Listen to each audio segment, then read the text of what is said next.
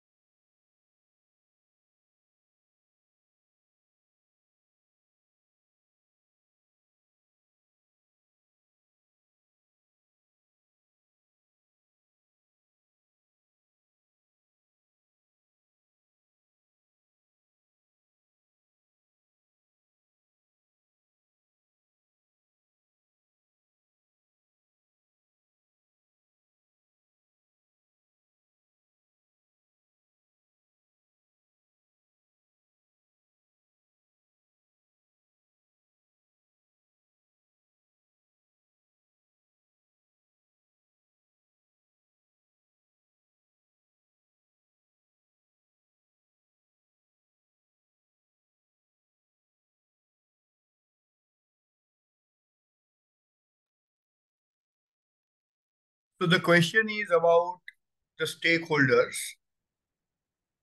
So I am attending this webinar as an owner or custodian of enterprise data, or an IT professional, or an IT vendor, or system integrator. So 13% of the attendees are enterprise owners, and 88% are the attendees are IT professionals.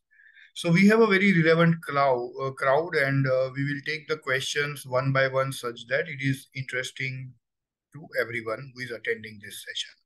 So let us first understand the categories of the question. So most of the questions are around how we can make IT adoption more effective.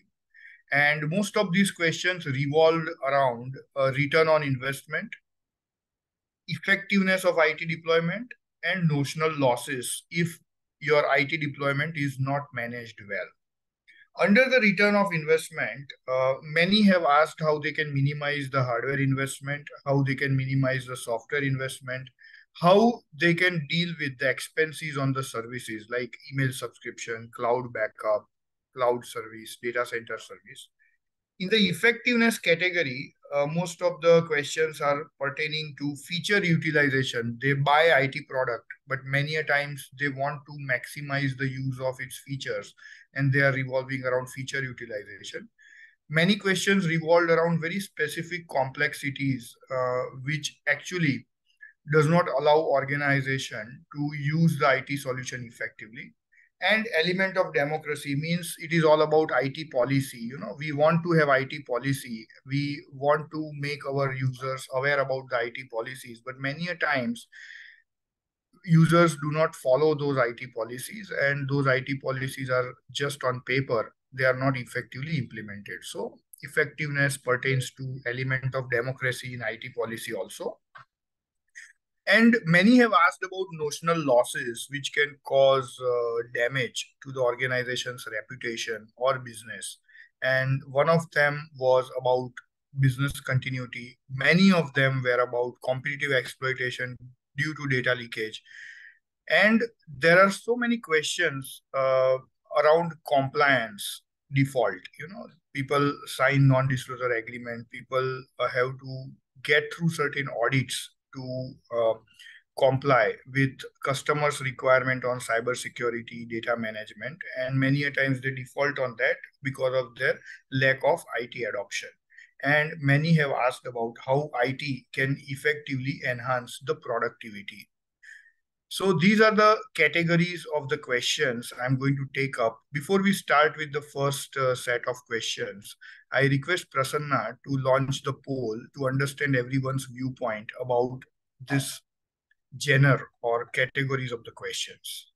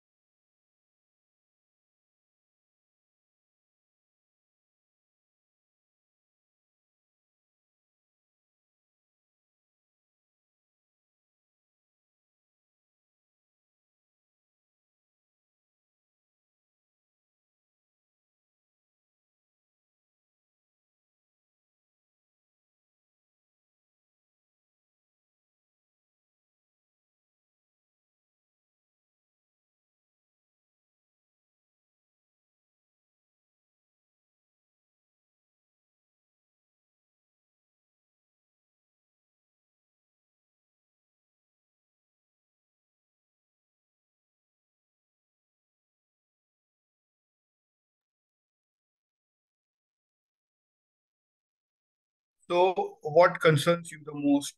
And 40% have responded that effectiveness of IT systems in operational efficiencies concerns them most. And 60% of the people have expressed that return on investment in IT, effectiveness of IT system deployment in operations, avoidance of notional losses due to loss, leakage, and theft of data are the points which concerns them the most. So we are going to discuss many questions which will answer everything around effectiveness or effective adoption of IT. So I will move to the first question.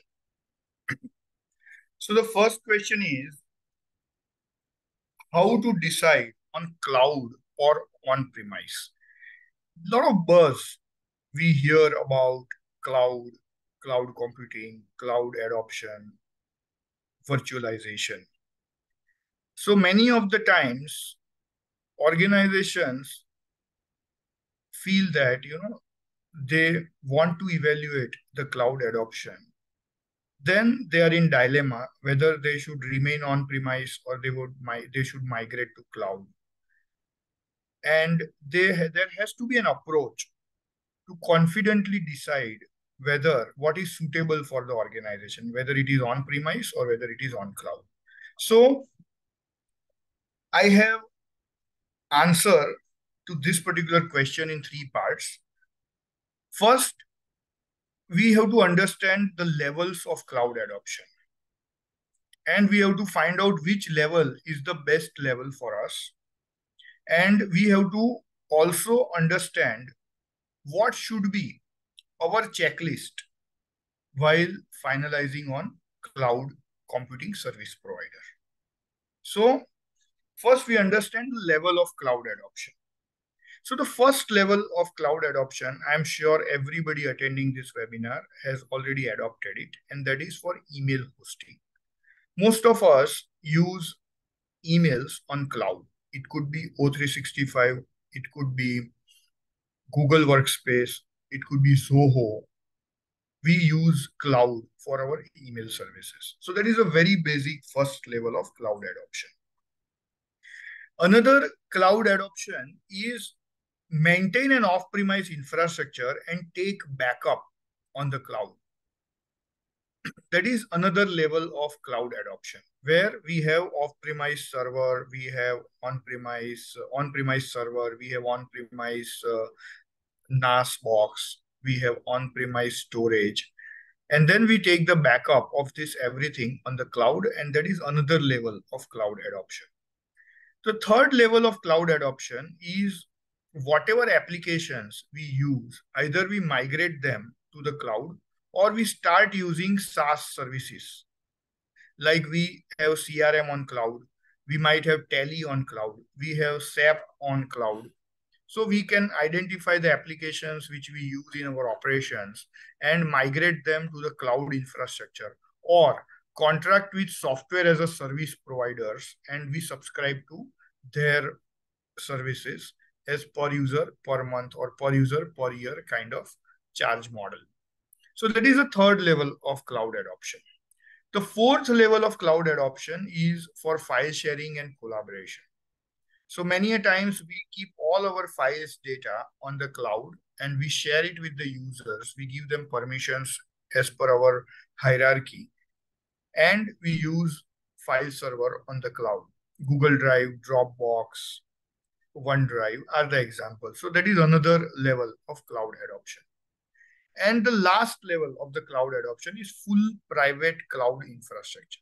Means we create our own cloud infrastructure on a data center. We host our file server, mail server, application server, storage, everything on the cloud, and we use everything on the cloud. We secure it, we make it private, and we use it through VPN.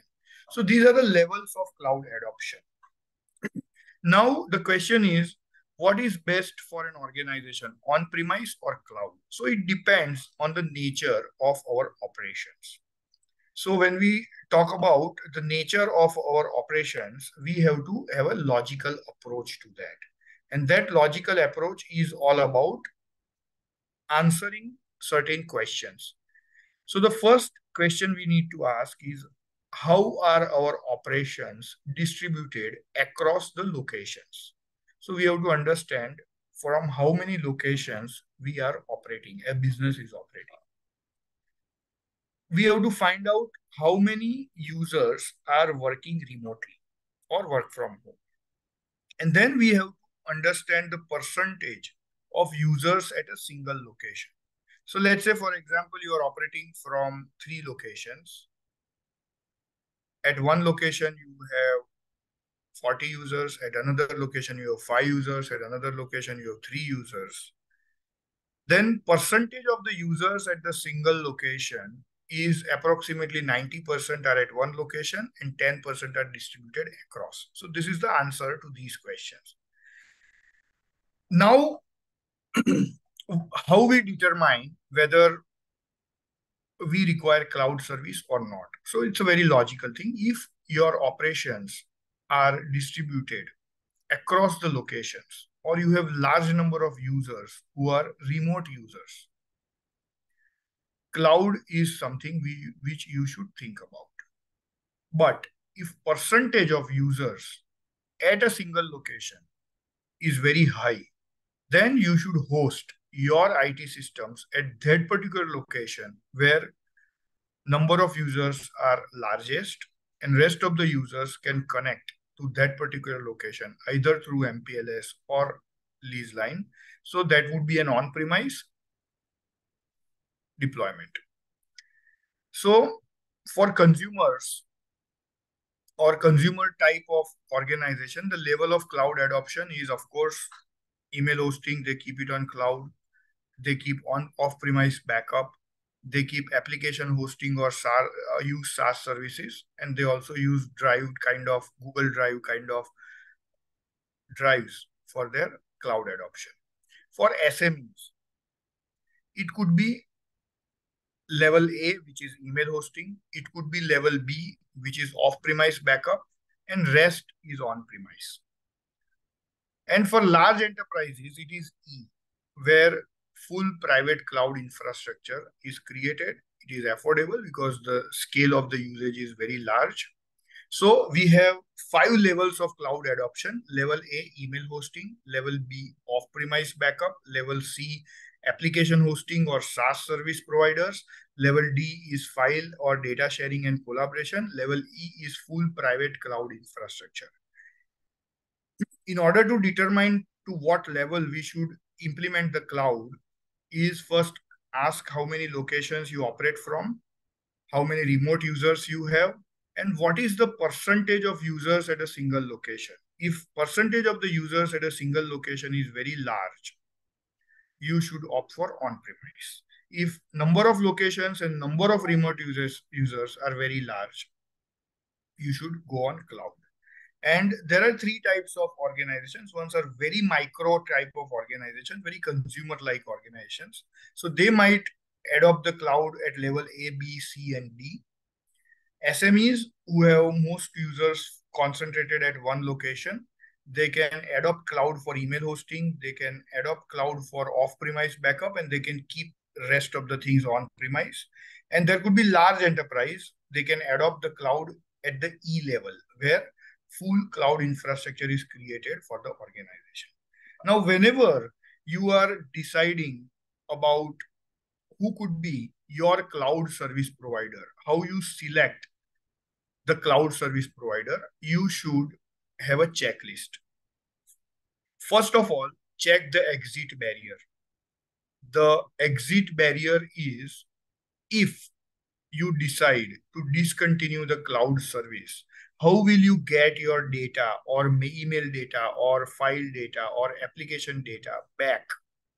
And that is an exit barrier. How can you migrate to other service provider, provided you don't want to continue with a cloud service provider? So whenever you are deciding about a cloud service provider, evaluate their exit barrier policies, evaluate their data policy. How will they return your data? In what form they will return your data? And how easy it is to get the data back and either go back to on-premise deployment or another service provider of the cloud. Another is look at the recurring cost. You look at the recurring cost and calculate the cost for next 5 years, and then compare it with the cost of on-premise with next 5 years. And whatever is more cost effective, you should do that. So another concern you should have while dealing with a cloud service provider or while selecting a cloud service provider is recurring cost. Third is data leakage possibilities. You need to understand what if you move all your data to cloud, and are you really equipped with data leakage prevention? Because when your data is on cloud, it can be accessible from anywhere. And if you don't have efficient data leakage prevention policies or tools, your data might be leaked and you might be competitively vulnerable. So you need to ask that question to your cloud service provider, how they deal with data leakage possibilities. Then price escalation. When you deal with any cloud service provider, you need to fix or lock the price. We have seen in past many instances like Microsoft or Google, they increase or escalate their prices every year, and then cost of ownership is very, very difficult. And because there is a very high exit barrier, people have no choice but to pay those escalated prices. You also need to discuss data integrity with your cloud service provider because all your data is with them. What if they misuse that particular data? We have There are so many cases which have surfaced where CRM companies use their customers' data to market their services. So let's say if we have subscribed to a CRM service and we have started adding our customers, they also market their services to those customers. So there has to be a data integrity agreement also and data localization policy.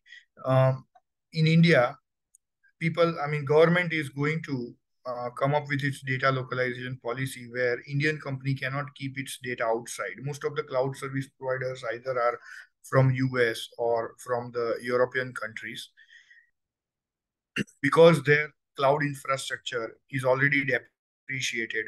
It is very cost effective compared to cloud infrastructure cost in India. So we have to understand the data localization policy of the government, and we have to find out what are the cost implications to keep our data on Indian cloud. So these are the concerns. So this is how we can decide whether what is good for the organization on premise or on cloud by understanding the level of cloud adoption, by asking right questions, and then defining what level of cloud adoption we require. And whenever we want to finalize on any cloud service provider, we have to ask questions about the exit barrier, recurring cost, data leakage policy, possibilities, price escalation, data integrity, and data localization. So this is about the first question we got in form of many questions, which we have summarized it in this type of question. So I request Prasanna to launch the poll so that our audience can reflect their views on this particular question.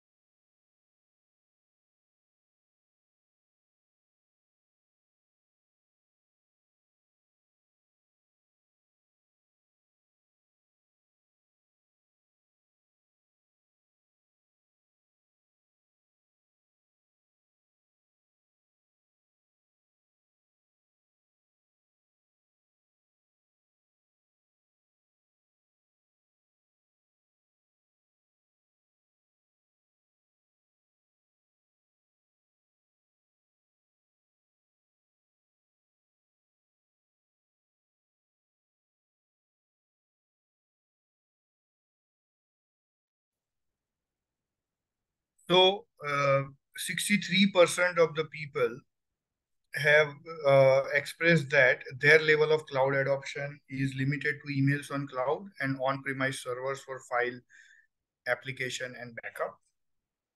13% of the people have defined their level of cloud adoption as email backup, file on cloud, on-premise servers, and application, majority of them. And 25% of the people use cloud for emails, backup, files, and applications. So majority of the attendees are on-premise. I hope they can decide whether cloud is good for them or continuing with on-premise is good enough. So now we'll move to the next question. What is IT standardization? There were so many questions around this. So I thought, let me define for everyone's understanding, what do we mean by IT standardization? So IT standardization can be explained in three parts. One is IT policy enforcement. So when organization has an IT policy and it has an approach and method to enforce that IT policy, that contributes to standardization of IT. And that contains application controls, admin and user hierarchy, email, internet, and USB policies. I will explain them one by one. So let's say we have an accounts team which requires to use some GST application, ERP application, Tally, banking application. Then for that profile of the users, as per the IT policy, they should have access to Word, Excel, PowerPoint, Tally, SAP, whatever software they require. And only those applications can run on their computer devices. And that is what we call application controls. Similarly, if a sales team has to use the IT, then they might require CRM, they might require some proposal application. Similarly, production people might require some inventory management, ERP. So only those applications can be accessible as per the role of the user. So that is what we call as application controls. Second is in IT policy enforcement, we have a very strict discrimination or differentiation between admin and users. So most of the users should be in users category, not in admin category. And admin can define the policies for the users. And third is about email policy, about internet policy, about USB policy. What do we mean by email policy? Means whether a user can send emails outside the organization or only use email system for internal communication. If user can send emails outside, it should be moderated or not. Means it should be approved by the supervisor and then only emails go out if user is handling very sensitive data. Or whenever user is sending an email, he can only send the text, he cannot send the attachments. Or whenever he is sending an email, he can send certain set of attachment extensions only. Or whenever he is sending an email, whether he can send emails and the copy will automatically go to his supervisor, whether he can send blind carbon copy or not. You know, blind carbon copy can be very easily used to leak the data from the organization. So then internet policy, what kind of websites user is supposed to access, what kind of rights user has to have on internet, upload or download or both, and what kind of policies users can access on USB part. So whether user can take the data out to the USB or they can use USB port only for keyboard mouse kind of keyboard mouse kind of equipments, or whether they can use the USB port but only invert the data. So this is about IT policy enforcement. Second part of IT standardization is data management, and that is data compartmentalization. Means accounts team can see accounts data, sales team can see sales data, technical team can see technical data. So compartmentalization of the data. Then data deduplication. So many a times users have a tendency not to delete a file or keeping so many copies of the file, and then there is a problem of the version maintenance of the files.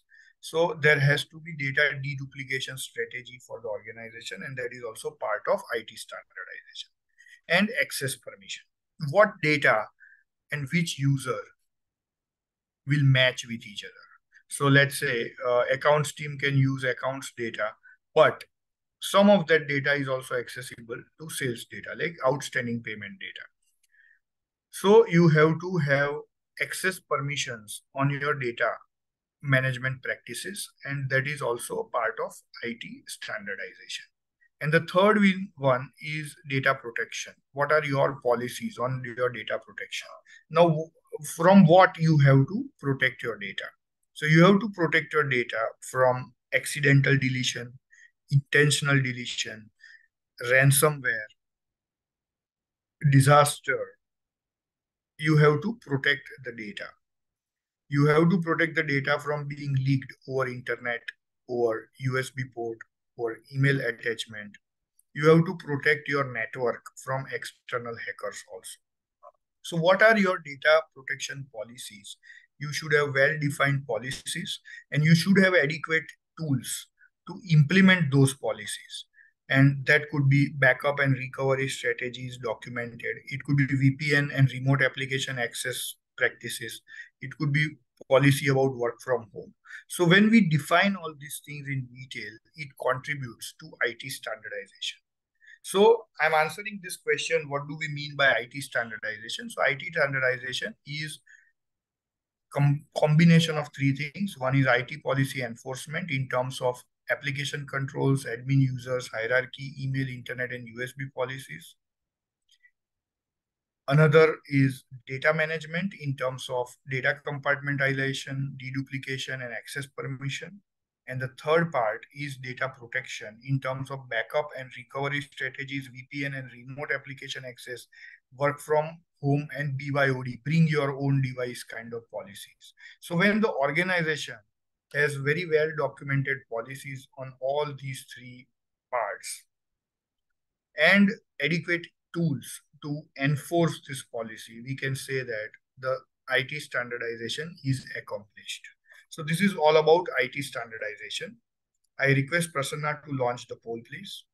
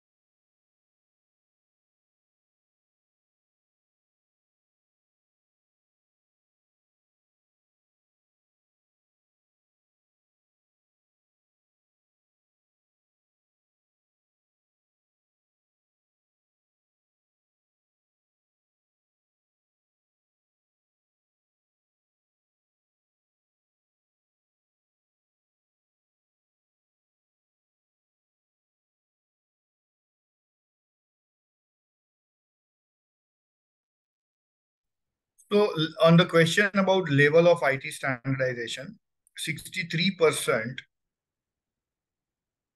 have mentioned that only allowed application can be accessed by the users. 38% have user admin hierarchy. 50% have email vigilance and data leakage prevention policies. 88% have USB controls for data leakage prevention.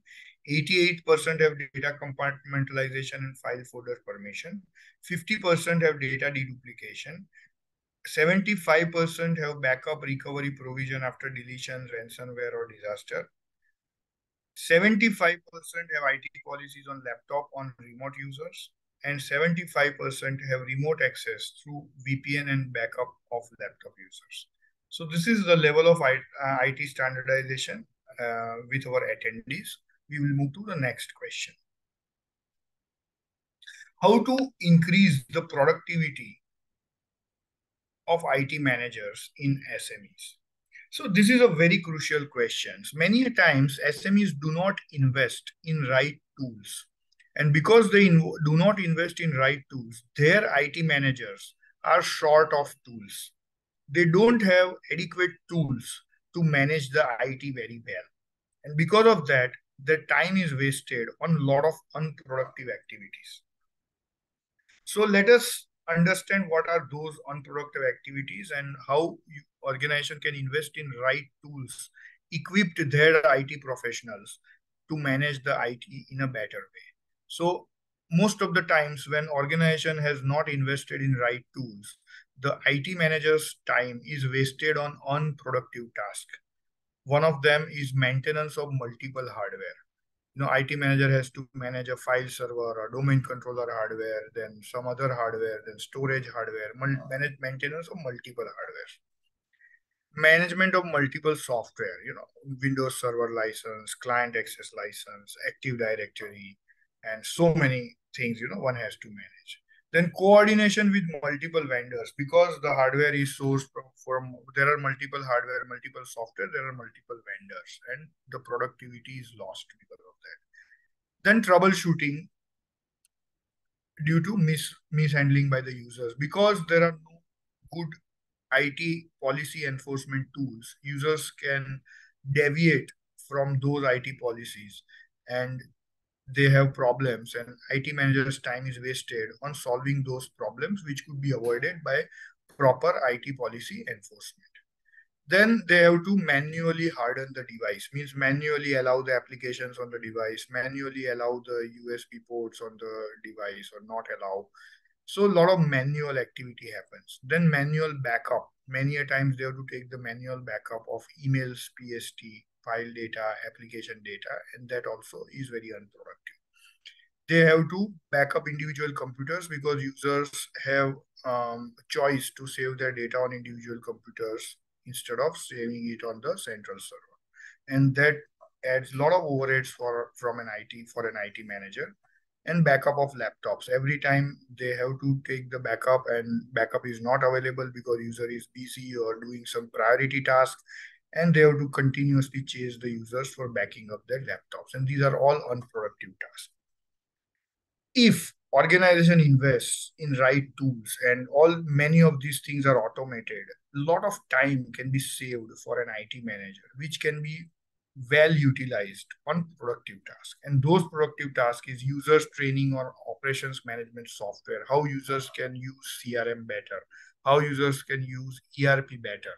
So IT managers' knowledge can be utilized in educating the users and lift the overall effectiveness of IT adoption in the organization. Then enhancement in ERP and customization ideas.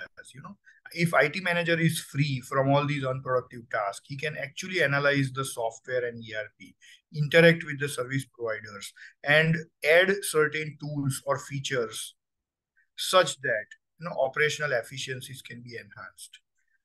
IT manager, if he is spared from all these unproductive tasks, he can explore new technologies for the organization. He can become proactive in monitoring and reporting instead of keeping in a state of firefighting all the time. So the question about how to increase IT managers' productivity, organization needs to understand what are the unproductive tasks, what are the productive tasks. They have to automate such unproductive tasks such that it does not consume the IT manager's time and energy, and IT manager is spared to take care of more productive tasks. So I request Prasanna to launch the poll, and then we will move to the next question.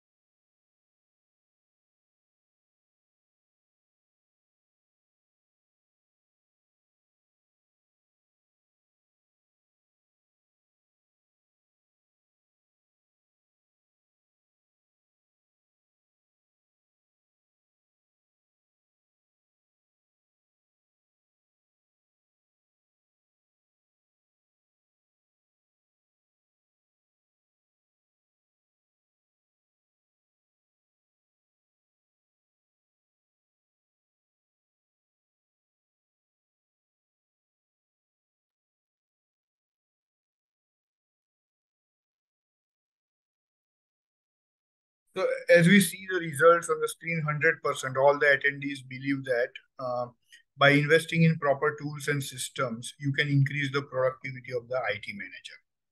So now we will move to the next question.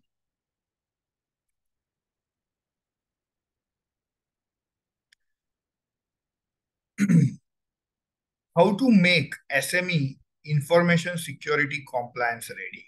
See, nowadays, whenever an MSME is doing its business, either they are the suppliers to large enterprises or they are exporters.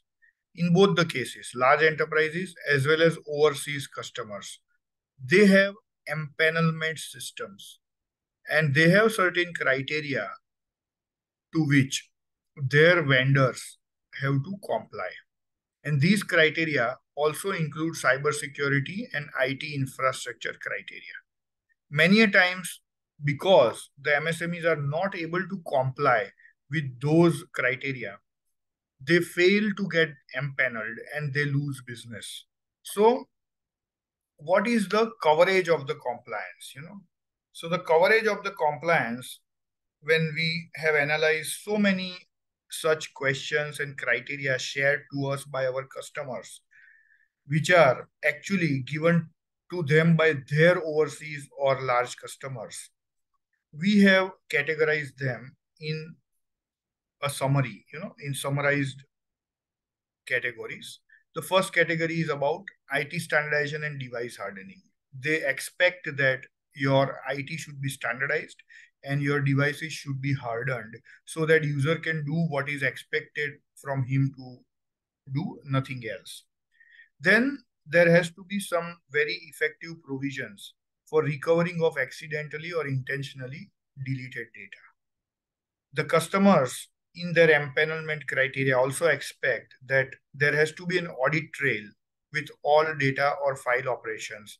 And in case somebody has deleted the data, there has to be a trail to that particular user. These customers also want proper provisions for the organization to be able to recover data after the ransomware attack.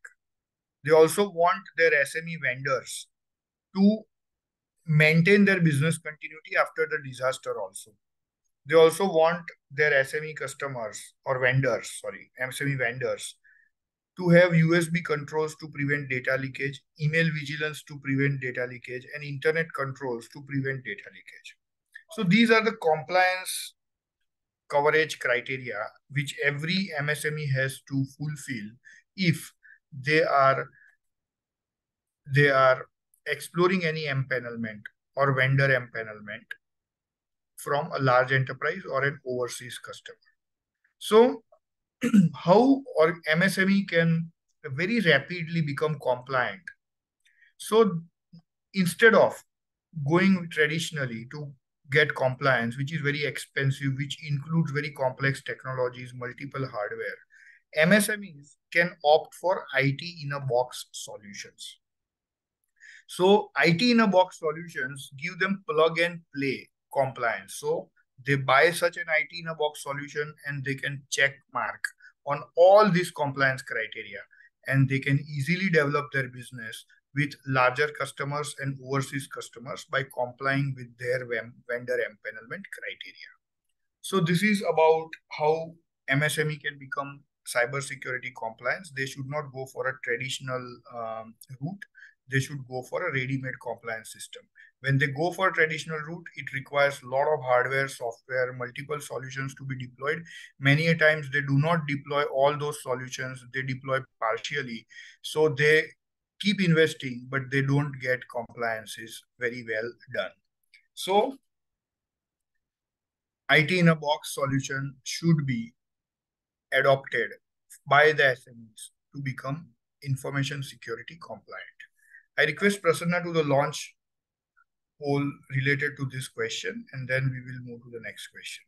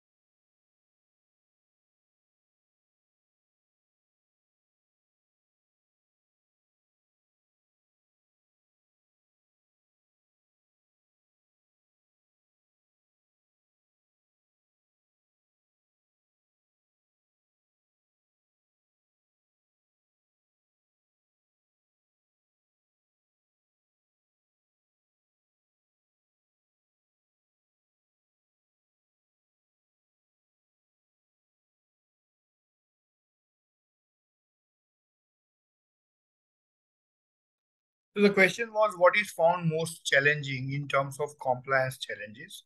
So 63% find cybersecurity compliance as challenging one, 50% IT audit by the customer as challenging one, and 25% think that mandatory vendor empanelment compliance by government and large enterprise is very challenging. So yes, one can look at IT in a box solution and get all these things in plug and play manner. We'll move to the next session. Next question.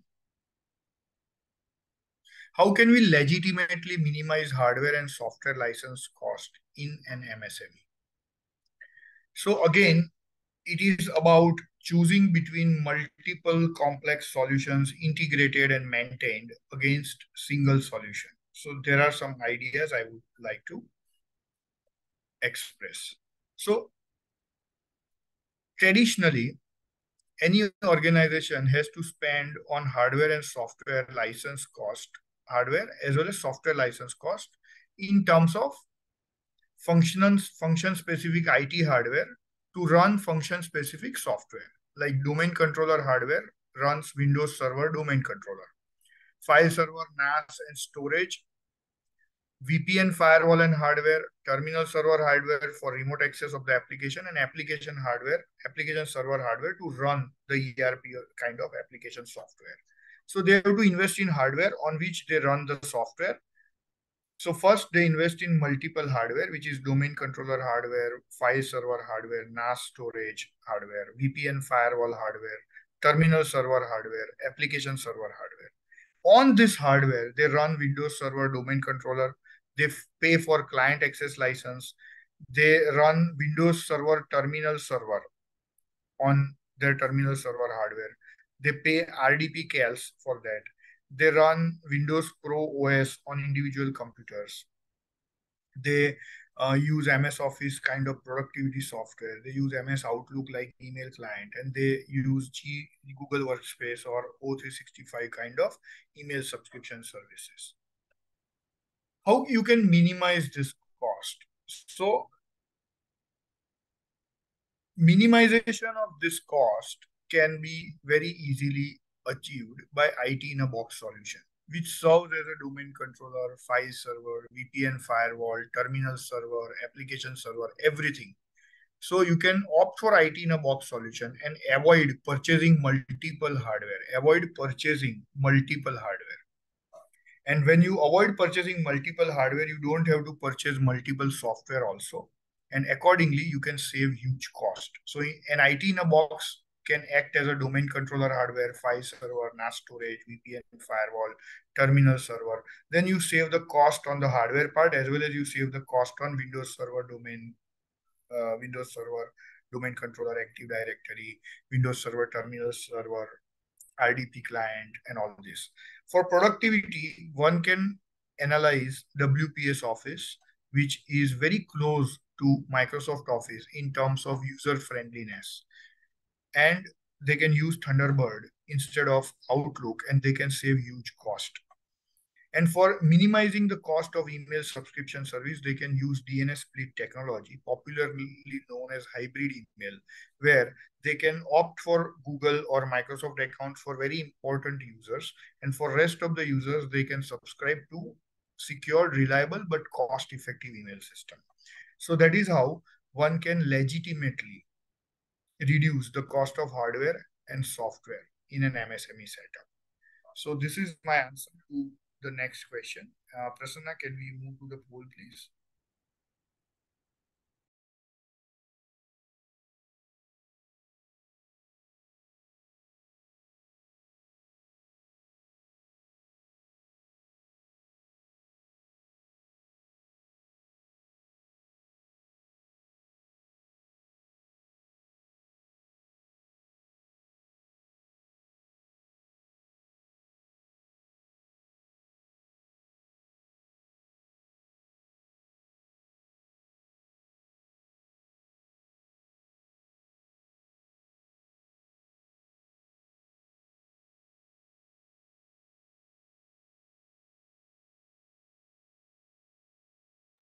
So as we see the results, the question was, would you like to explore savings in hardware and software costs by innovative IT strategies? Everybody agrees to it, and you can actually opt for this IT in a box solution, WPS Office, Thunderbird, hybrid email technology to reduce the cost. We'll move to the next session. Next question is, what is IT in a box solution? So IT in a box solution is a single hardware, single software, but it functions as a domain controller hardware. It functions as a domain controller software. It functions as a storage or file server hardware, which huge capacity, storage capacity. It also functions as a storage or file server software so that we can give access permission to the users. We can compartmentalize the data. It can also act as a VPN firewall server and software. It also includes endpoint control software to manage USB. It can also act as an email distribution system with mail vigilance. It can also act as a backup software and hardware. It can also act as a remote application access software and hardware, either by virtualization of the application. So traditionally, IT in a box solution suffices as a single in the form of single hardware and software, which can work function as domain controller hardware, domain controller software, storage hardware, storage software, VPN hardware, VPN software, endpoint controls, mail vigilance, backup software, remote access software, and hardware. Now, your question would be, how is it possible? It is possible because if you look at any function specific software, it has hundreds of features. In MSME setup, most of these features are not used because these features are used for very large scale usage of IT. So IT in a box concept works on rule of 80-20. Means 80% of the customers are satisfied with 20% of the features.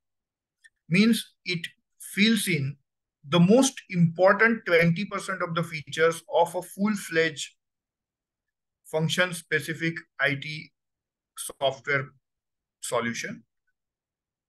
And it combines all these solutions in a single hardware because there are 20% of the features. It can run on a lighter hardware. It is cost effective and it is simple also.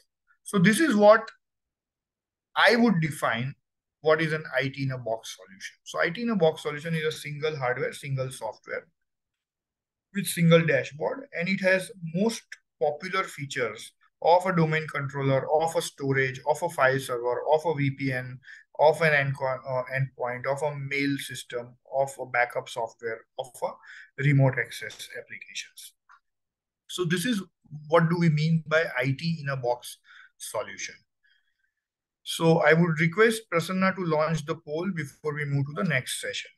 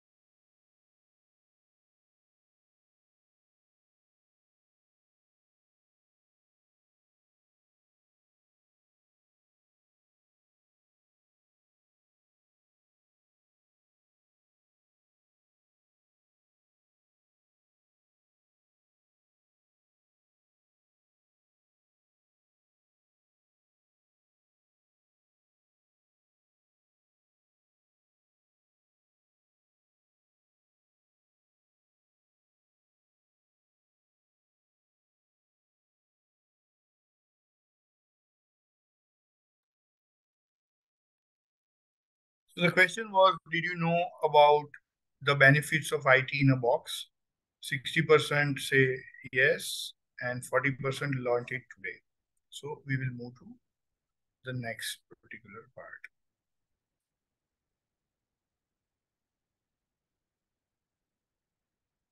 So this was all about the questions which we have categorized, and we have some time. People can ask specific questions. I would be happy to answer. So either you can write your questions in question and answer palette, or you can raise your hand We'll unmute your microphone and you can ask the question.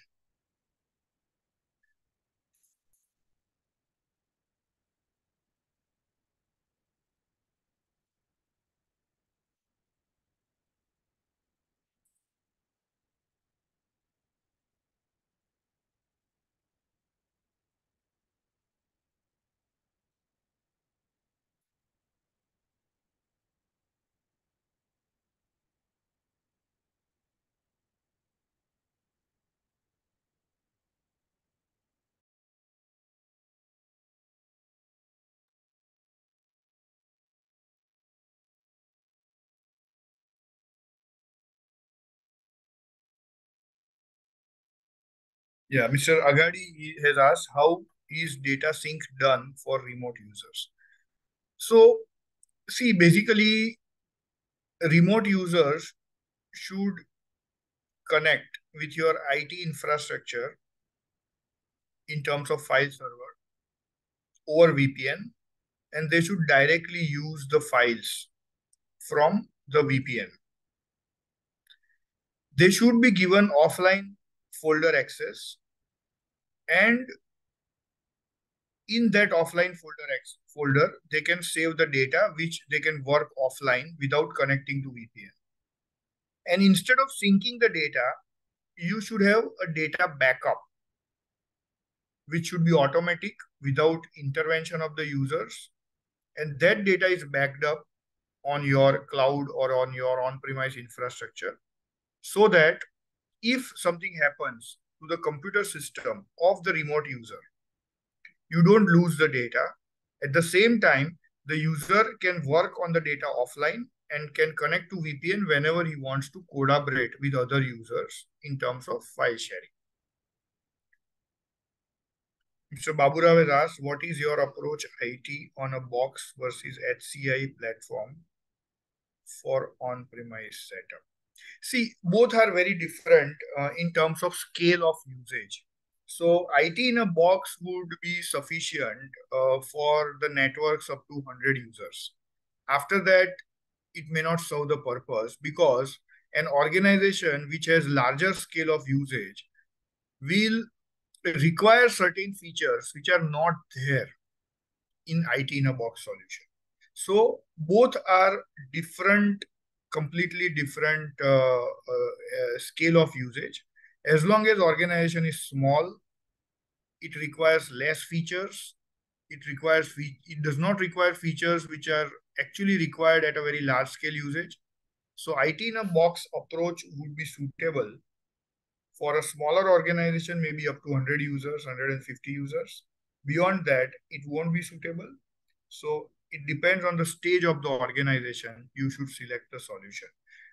For a smaller organization, HCI platform type of solutions would be absolutely unaffordable and complex. So IT in a box for someone who is small, and other for someone who is large.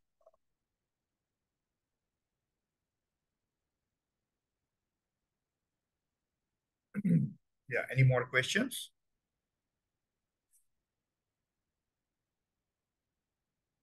How robust is data backup, data leak prevention features in black box? What technologies are used for the same? So I'll tell you. Um, I'll answer this question in two parts. One is related to data loss and another is data leakage. So when we talk about data loss, data can be lost by three different situations. First, deletion. It could be accidental or intentional. Second, ransomware attack. And third, disaster or hardware failure. Now, the first thing first, data can be lost by accidental deletion. In that case, organization has to look at the backup, last backup. And that last backup may not be a very real-time backup. It might be yesterday's backup or last week's backup. And that is where organization loses business continuity. If data is accidentally deleted and they have to restore the last backup, they might lose the work in between the time when data was deleted and the time when backup was taken. Another challenge in the same deletion situation is if data deletion is done intentionally. So when I talk about black box, it deals with it in with two different approach. One, it captures the data deleted real time, and you can keep that deleted data for number of days. So in case somebody reports that data is deleted, you can immediately recover the data from that capture, not from last backup, and you can continue the business without losing anything. If data is intentionally deleted, black box keeps the file operation logs, and you can easily find out who has deleted the data and take the actions.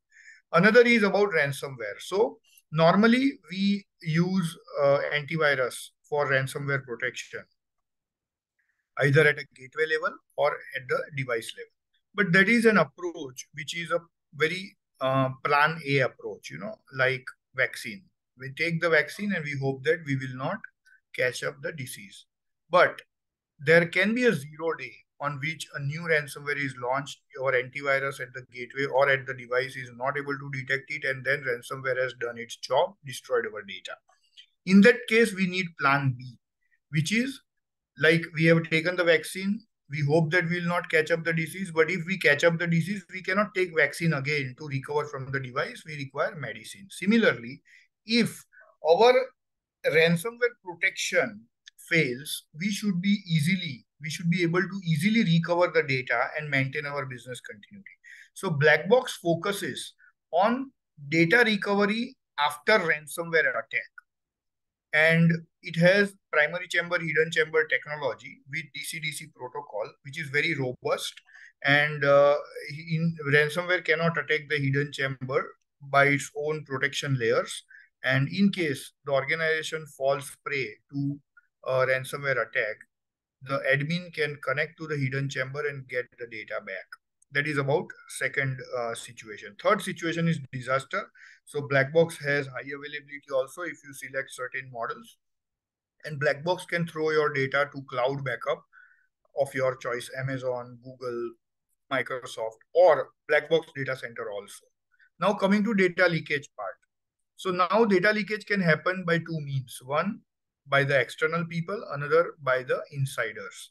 So black box focus is, there is a lot of development on preventing data leakage by the external hackers, but there is very limited development done in terms of solutions for insider threats. So black box focuses on insiders threat mitigation. So when we talk about insider threat mitigation, our own users might leak the data on USB port, might leak the data on email attachment, might leak the data on internet. So black box has specific technologies which can control the USB at three different levels. One for using it for keyboard, mouse, or for inward only communication, or for inward as well as outward communication with report.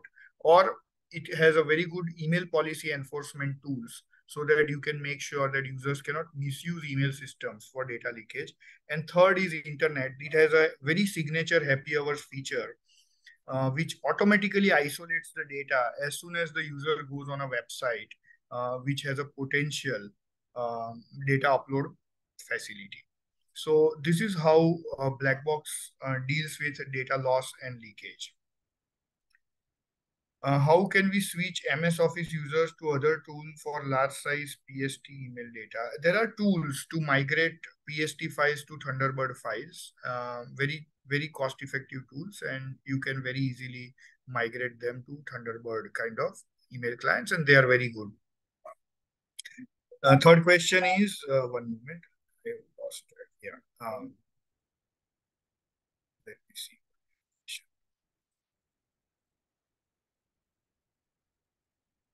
Does other tools support 50 GB, 100 GB large size data? Yes, yes. My own Thunderbird file is around 300 GB. Last question, for ransomware variants, how good is the protection? Is it AI based? See, as I told, black box does not have any protection mechanism against ransomware. We have left it to your antivirus provider. But if your antivirus provider fails to detect the virus or ransomware because it was a 0 day, or because it was not updated, or because it was not renewed, and your data is destroyed, black box conserves your data in its hidden chamber, which cannot be attacked by ransomware, and hence, after being the victim of ransomware attack, you are not left with lost data. You can continue the business by recovering data from the hidden chamber of the black box. So it does not protect the data from ransomware per se. It does not detect the ransomware. That particular task is left on the antivirus. But if antivirus fails, it will make sure that organization will not lose business continuity by losing the data. Yeah, any other questions?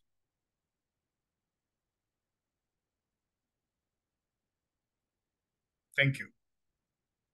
Yeah, Prasanna, we can conclude the session. Yeah, one more. Let me see. Okay.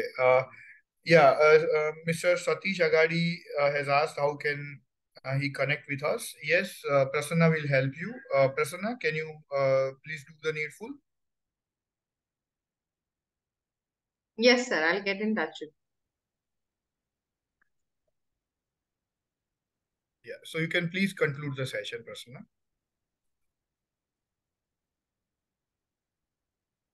Thank you, sir. Thank you for such a detailed and knowledgeable session for all of us. We have Mr. Sudhir Chaube, who is co-founder of Sunasoft in the panel.